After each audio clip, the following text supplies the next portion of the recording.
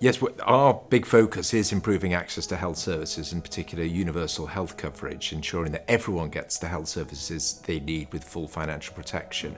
And so much of that is around access to medicine, that a huge proportion of out-of-pocket spending is people having to buy medicines over the counter and not being able to afford them. So in so many countries where we're working, this key issue of access to medicine is like the front line of universal health reforms. So we do a lot of work with the Foundation to raise this issue with developing country governments, but also with pharmaceutical companies to ensure that access to medicine is given the real political priority that it deserves. We at Chatham House, as I was mentioning, are very keen to promote access to medicine, and we have worked in close collaboration in organising events, really highlighting specific areas that progress needs to be made. And I remember particularly one very effective event looking at access to medical oxygen, where we brought together in a round table format multiple stakeholders to look at this issue and move the agenda forward. So I see this as a very complementary way that the Foundation can work with Chatham House in this type of round table format to really move agendas forward.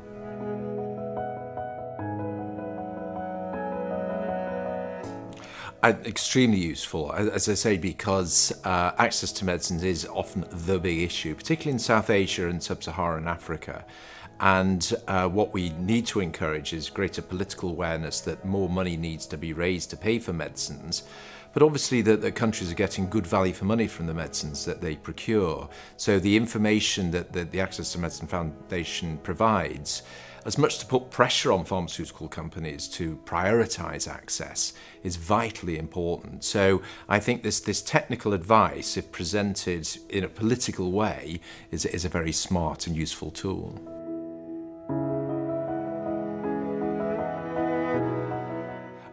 Because I think it is improving efficiency and effectiveness and equity in access to medicine.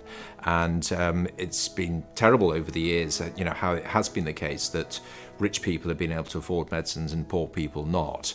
And I think that the work that the Foundation is doing to really raise this issue and help governments get better value for money out of their public spending on medicines is vitally important in the campaign for universal health coverage.